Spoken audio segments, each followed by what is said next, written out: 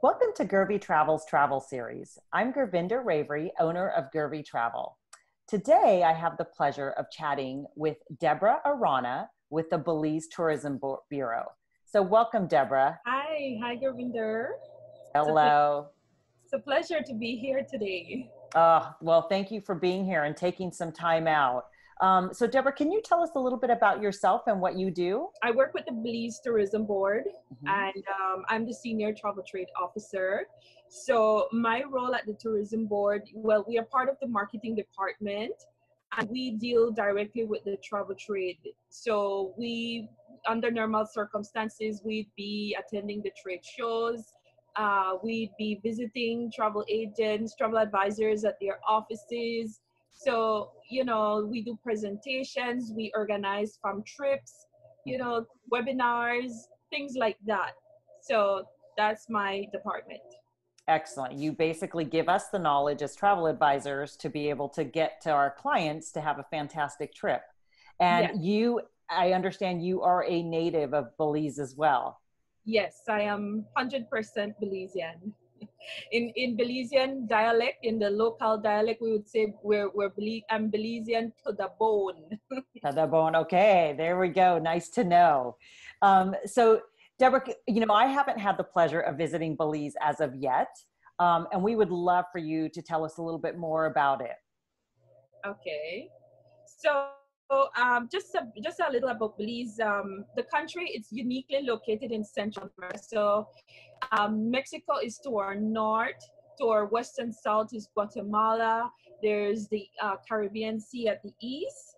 And so the fact that we're also part of the Caribbean, even though we're in Central America, travelers have the options to access the country by air, by land, and by ocean.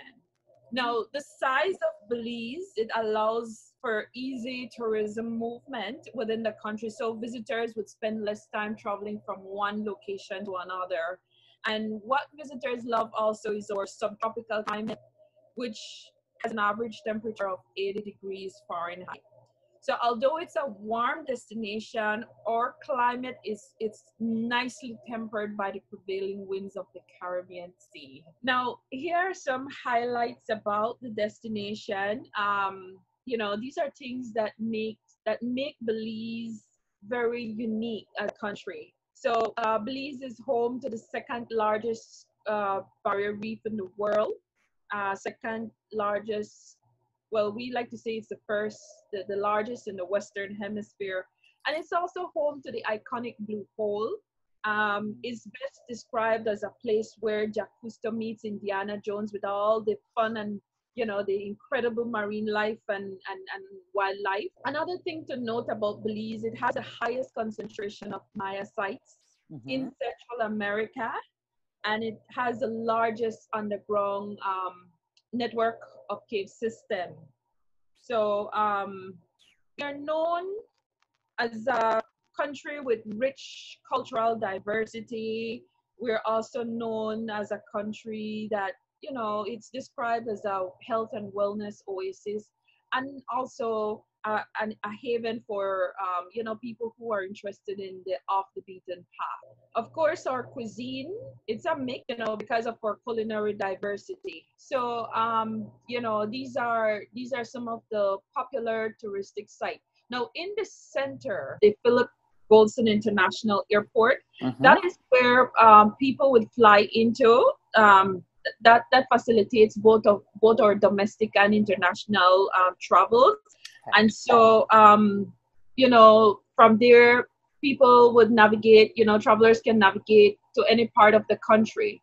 We're also going to look at the western part of the country, which we like to call the Adventure Central.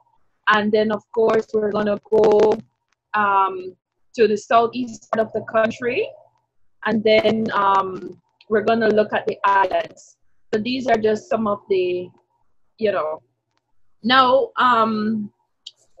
in terms of Belize as a wellness oasis, we're talking about it's an incredible place to experience the traditional spas, and then of course what we love about the destination is that,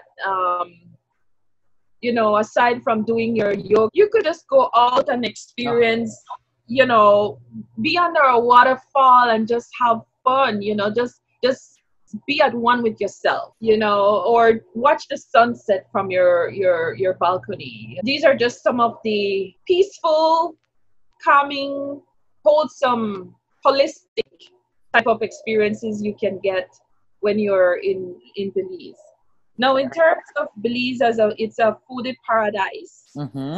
As I mentioned, we have an interesting blend of cuisines.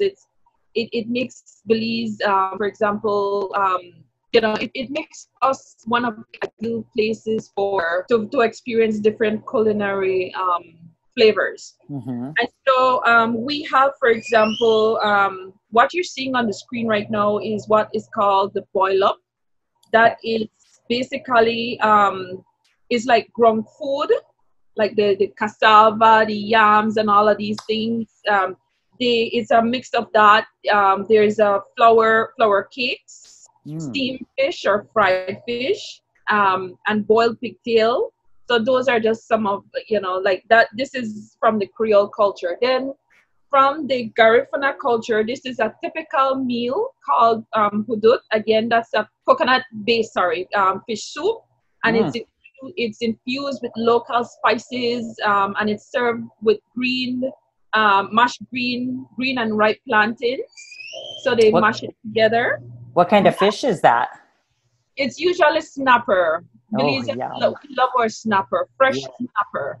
So, you know, some people do it with fillet, or they would do it with the whole fish that they just cut up in pieces. But it's very delicious, I could tell you. And then there's the relleno, which is a Mexican, that's from our mestizo culture, It's basically what we call locally as black dinner. We don't say dinner, well, unless we're speaking proper English, but in our local dialect. And it's what they use is a black seasoning, a black recado, we call it recado paste. And you know, it's very tasty. It's usually eaten with fresh corn tortillas, warm fresh corn tortillas. It's very delicious. So they would put chicken, they would do like a stuffed pork, they would do eggs. It all depends. There are different variations of it, but either one of them, they're totally delicious. Part of the mestizo culture, there's a lot of you know, corn-based type meals, of course, and I guess that comes from the fact that we border like Mexico, and you know, we're in Central America, so this is where the Central American influence. And then, of course, we have to show you our favorite Belizean breakfast, which is our fried jacks. Those are delicious. So those go with beans, with your eggs, however you want them. That is the traditional Belizean breakfast. There are different variations. Some people like the omelets with it. Some people do it scrambled eggs with chaya, the refried beans, and locally made sausage, breakfast sausage. Like that is like something Belizeans love. Nice. No, yeah, and then of course our local cuisine, which is the Belizean rice and beans. Again, that rice and beans is cooked in coconut milk. We love our coconut milk. There's ripe plantains, there's stewed chicken, and we use a special seasoning called from the Anato plant called this is the red recado that we use. So there's the black and then there's the red. The black was what we used to make the chimole, the black soup. And we have the red one, which is what we do a stewed chicken with potato salad. So that, you know, that is something that we love. And then of course we have a lot of lobster, a lot of seafood, you know, lobster, shrimp. And I'll tell you a secret. We have a lot of festivals, you know, in Belize. And so we have a lobster festival, which is coming up in June. Well, we are in June, sorry. Right. Yes. So we have our lobster festival annually.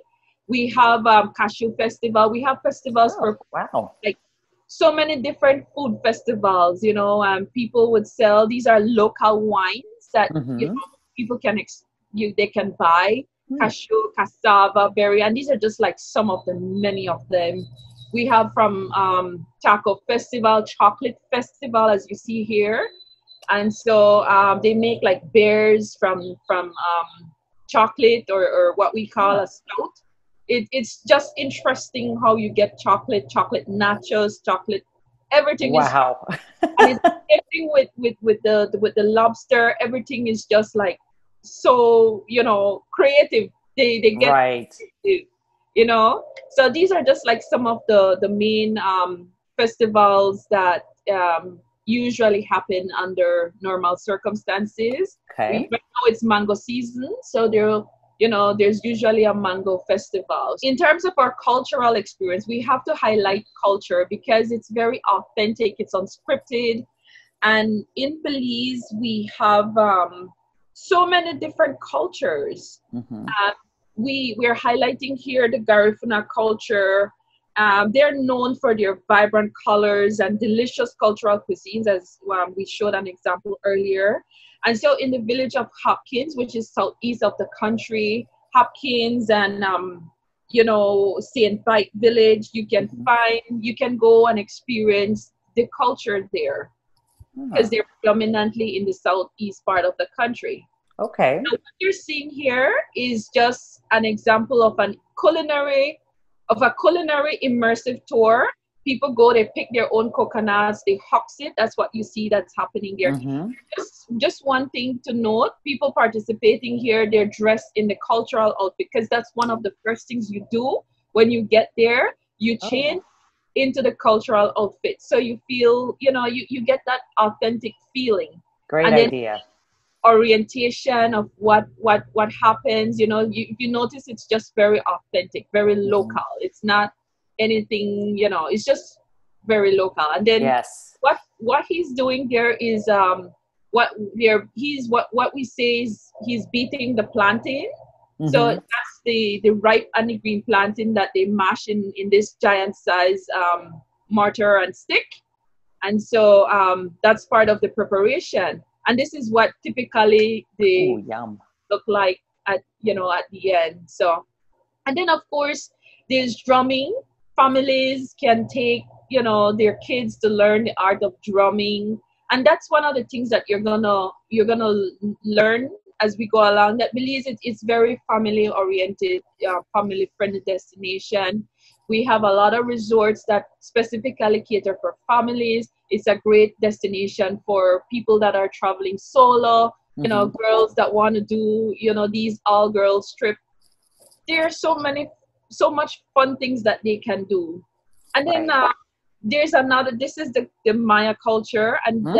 this is found like further south. We have what is called a Maya homestay program. And again, the Maya culture, they open the families, they open themselves to having people come in. It's not, we don't really call it as a touristic program because it's very authentic. Mm-hmm. People can come and learn about the culture firsthand. So they learn how to make tias, you know, firsthand. So they grind the corn and all that. So these are just like some of the experiences.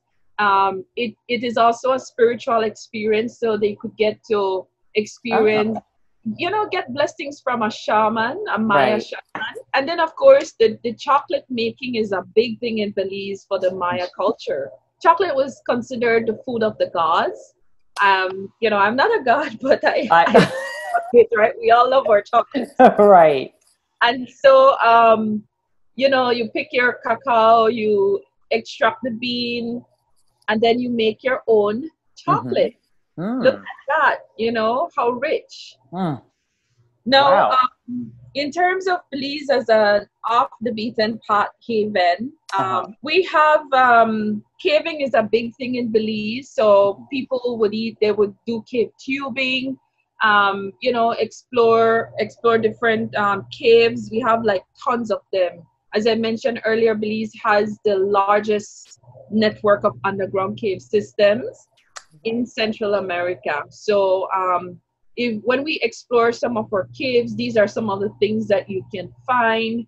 Um, this is found in this skeletal remains. It's calcified. It's actually found in the ATM cave, the Xunantunich. This is a popular cave by many. Hmm. There's also zip lining, having all those fun.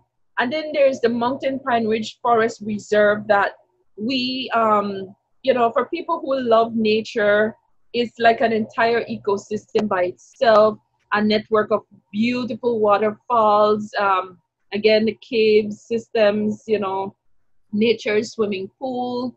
People could do hiking, bird watching, birding, all that stuff. Beautiful. And then in terms of visiting a Maya temple now, I had to show this. What we're seeing here is, if you notice a vehicle, the entire vehicle is going on this ferry. This is one of the 2 hand crank ferries in the country. And if you notice, it's not machine operated. It's a man literally rowing this across the Moat River. So this is what takes you to the famous Maya temple called Xunantunich.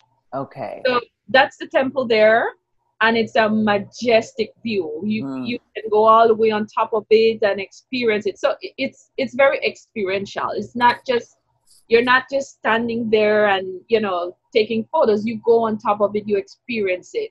That's what we love about our temples. And then of course we have our wildlife. We have what is called a jaguar preserve. Okay. It's called the Coxcomb Basin, and it's the only one that exists in the world right now. Then of course we have our howler monkeys. We have a community baboon sanctuary in Belize. It's one of the places that a lot of cruise passengers would visit. It's just out of the city, and maybe about an hour to an hour and a half drive out of the city. Okay. And so I say about an hour, not that far. So the community baboon sanctuary, because that's in Baragoom. So it's even less than an hour. I'm thinking of Crooked Tree Wildlife Sanctuary, because we have also a bird sanctuary. Okay. So the community baboon sanctuary is, while we don't have baboons in Belize, that's how we locals refer to it as baboons, but we don't have baboons in Belize. Only howler monkeys and spider monkeys and other rare species of monkeys in the country. Okay. And then we have, of course, our jaguars and Great pick. So, yes. Now, I want to talk a little bit about the airport planning. So, pre-COVID-19, these were the connections that we had, and hopefully, we're looking forward to having these connections again as when travels rebound. Now, our country was scheduled tentatively to open July 1st, but on May 29th, our Prime Minister announced that we won't be opening on July 1st, but a date will be released as soon as that is made official. Okay. Now, in terms of airport protocols, we haven't released an official protocol, but I will share with you what are some of the considerations right now in terms of for the airport when passengers get there. Okay. So we're looking at increased cleaning and sanitation of the terminal buildings, especially for high touch surfaces and the installation of barriers between passengers and the immigration and custom officers. We're looking at hand sanitizing stations throughout the terminal to assist with hand hygiene. Passengers will be required to wear masks at all times throughout their arrival, as long as they're in the terminal building. They're considering temperature checks will be carried out on all passengers, and you're gonna use non-contact digital infrared thermometers and thermal imaging cameras. Those are some of the considerations right now. Okay. It's not official, but these are what they're considering. And then, of course, our social distancing of 6 feet, that will be observed all times. And then we're looking at floor markers. Those are being worked on to to help with the queuing process of passengers. Yep. Now, the government of Belize, our government will publish a list of countries that are approved for travel to Belize, and only visitors that are on this list basically will be allowed to enter the country. Passenger luggage will be sanitized prior to transfer into the terminal. And so all of these measures, of course, we are anticipating that it's going to lengthen the passenger arrival processing. So we will be advising visitors to plan for longer times between arrival and transfers to their accommodation. So as I said, it's not official as yet, but these are just considerations that we're looking at. So very helpful. So a lot of our our lodging facilities and dining facilities there, and even our tour operations, they're looking at daily cleaning and disinfecting of, for example, like walkways, queues, and other areas. There's also increased availability of hand sanitizers, more hand washing stations around the property. A lot of them are looking at cash-free method of payment. Room keys in the case of hotels would be disinfected and presented at check-in. Express checkouts available. Daily sanitation of restrooms, kitchens, and other facilities. And then, of course, ongoing training for employees with advanced methods of sanitizing. And then daily sanitizing of public areas like, surfaces, doorknobs, TV remotes, dollies, computers, things like that. Perfect. Good to know. Guest rooms, again, will be placed out of order no less than 72 hours before new guests arrive for their check-in. Check-in will also be automated as they'll try to make it as automated as possible to eliminate that guest contact.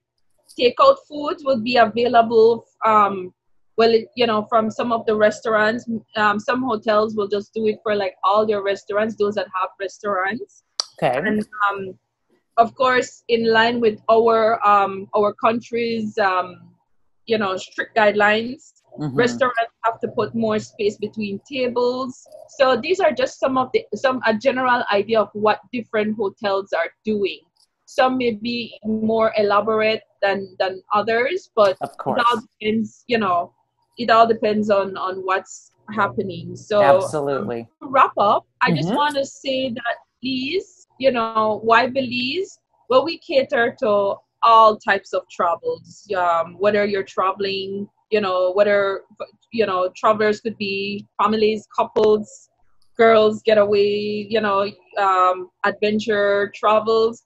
We have it all. So we also offer unique cultural and culinary experiences, as we mentioned. Yeah.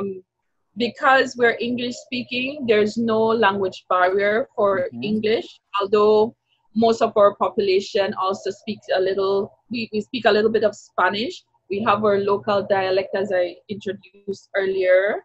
And then being that it's a small country, approximately the size of Massachusetts, getting from point A to point B in Belize is what we say is a Caribbean breeze. Like, it's just easy. Right. So you could do like an entire itinerary in approximately like 3 days. That's how easy it is to do. And on the note of itinerary, a lot of people like to do a combination of the reef and rainforest. So what it means is they stay like maybe 3 or 4 nights in the mainland, experiencing, like doing all these eco adventure tours, zip lining, visiting caves. Maybe take a horseback ride to Xunantunich Maya Temple, visiting waterfalls, doing all these beautiful tours, bird watching, experiencing like visiting a botanical garden or doing a tour of our of let's say they're staying at a resort that has their own vegetable garden. Some of them do tours so people can the visitors could see that, you know, it's organic, it's all organic, right. it's safe ingredient, safe you know, methods that they're using. Yep. So things like that. So those are like, that is like the one of the most popular tours that are combination in terms of itinerary that is being sold, the reef and rainforest. And on the mainland. Yes. Okay. Yes, the rainforest meaning the mainland, because you know we have all our natural vegetation. Okay. So what you will find also is that like when like a travel agent books with a hotel, a lot of these hotels or resorts, they have sister properties. Like let's say those that are in the mainland, they would have sister properties on the island. Or they have a program that's set up between another property. So it's very easy to set up, right. you know. And of course it's safe, it's a very safe destination. And I must mention, in Belize, everybody always laugh when I say in Belize we only have 4 major highways: the Northern Highway, the Western Highway, the Southern Highway. And then we have the Hummingbird Highway, which takes you into the Southern Highway that connects from the Western into the Southern Highway. Okay. It's one of the most beautiful highways that I personally enjoy driving through. You're going through the mountains. You know, it looks like something out of a storybook. Right. All our highways are paved, so no need to worry about that. You know, and most places that you go requires you taking at least one of these highways. Okay. At one.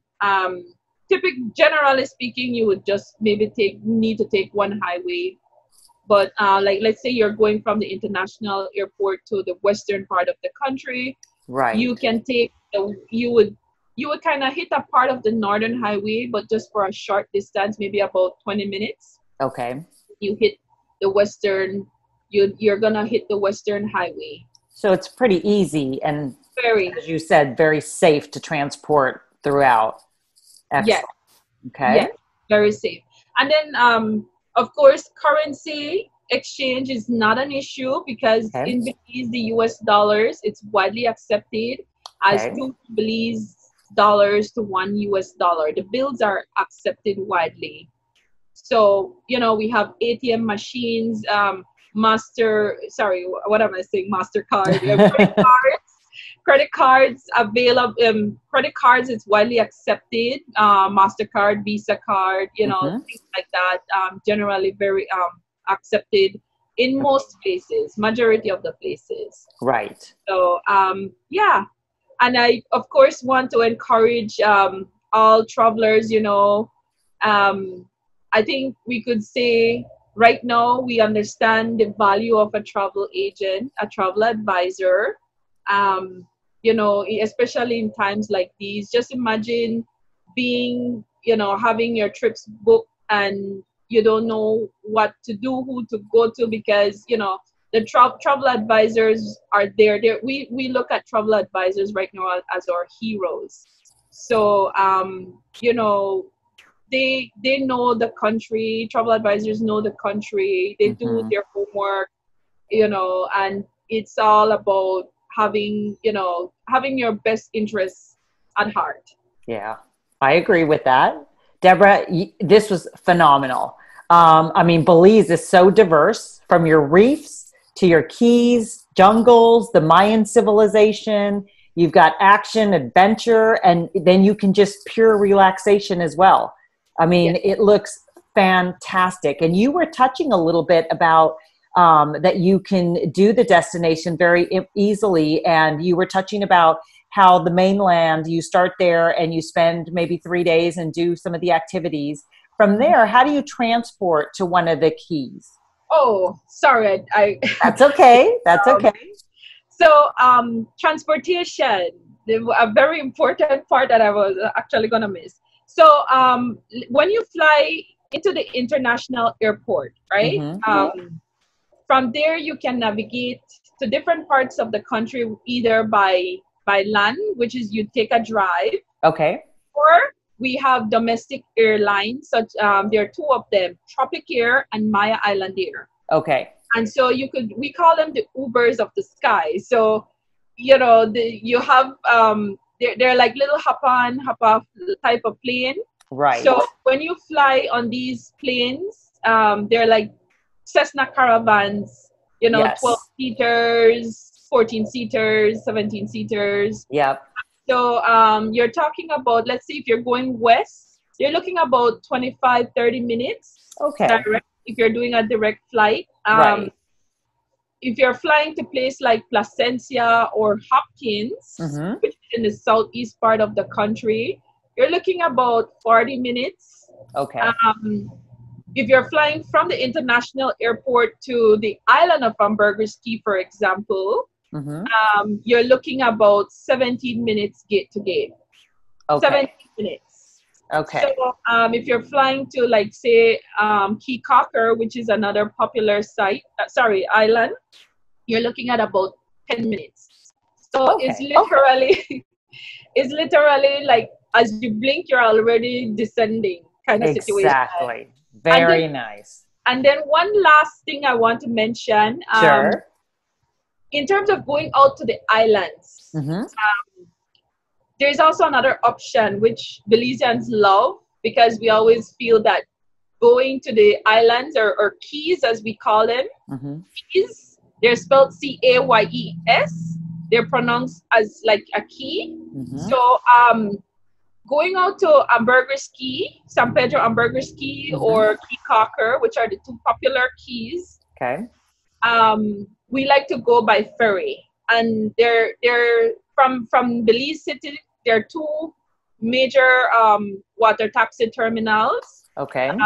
Belize Water Taxi and Belize Ocean Ferry. They're like close to each other, and they go like almost every hour throughout the day. So if you can always coordinate which schedule works best within your schedule. And that ride from Belize City Water Taxi Terminal is like 75 minutes, an hour and 15 minutes from Belize City to Key Cocker. And then if you're doing from Belize City to San Pedro, it's like an hour and a half. Now, one little important information to keep in mind: when you fly into the international airport, you're gonna take a 20-minute to half-hour drive, whether it be by taxi or if the resort has set that up for you. You're gonna go to Belize City, and from there you will take the water taxi, because the international airport is just outside of the city. So you mentioned it's a foodie paradise. What you had to say would be a favorite spot that you like to go get some local food? Okay, I shouldn't be biased here, but there are tons of places. In like, for example, if I'm in Hamburger's Key, there are tons of local restaurants. One of my favorite is I love El Fogon restaurant. Okay. It's near Tropic Air, the airstrip in Hamburger's Key. When you fly to Hamburger's Key, you can literally walk over, like, and why I love it is because they prepare their meals on a fire heart. El Fogon is a Spanish term for fire, so they prepare it. And if you go there, like, say maybe around between 10:30, 11, you can actually see them in action. And I love fire heart food because it reminds me of when I was growing up. It's kind of nostalgic for me, because that's how my grandparents, they used to prepare food for us. So for me, when I want to get that feel, it's delicious, because the food has this smoky taste to it that we all love. And so that is one of my favorite restaurants in Ambergris Key. And this is me speaking personally from me, not from the tourism boards. Exactly. I just need to put that out there. It's just my personal favorite. It's another favorite of mine is Elvis Kitchen. Okay. Because it's cultural. A lot of the food, it's I love the setup of the restaurant. You go in, it's all sun in the restaurant. Ooh, nice. They have a beautiful Maya buffet. Sorry, not buffet, Maya cuisine. Okay. So it's just, you get that authentic Belizean food there as well. Right. And there are tons of other restaurants that you can experience. But those are my two favorites. If I had to say what are my top two favorites. Deborah, you gave us so much great information. What is the best time to visit Belize? Again, this depends on the interest of clients. Some people like to say they prefer, from like mid-November, December, January, February, March. People love it around those times because it's much cooler. Although it's our peak season. And then there is also, in terms of like for people that it gets warmer then. So people that prefer warmer temperatures, they don't mind, the warmer temperature. Okay. June, July, August, September. No, mid-September to mid-October. Some resorts, like the bigger ones, they're usually closed for their yearly maintenance. It all depends on where you're going as well. Because for some parts of the country, you have resorts that are open like all throughout the year. So yeah. Right. Deborah, thank you so much. You have really allowed us to experience Belize, and thank you for being with us today. Thank you too. It was a pleasure. Thank you.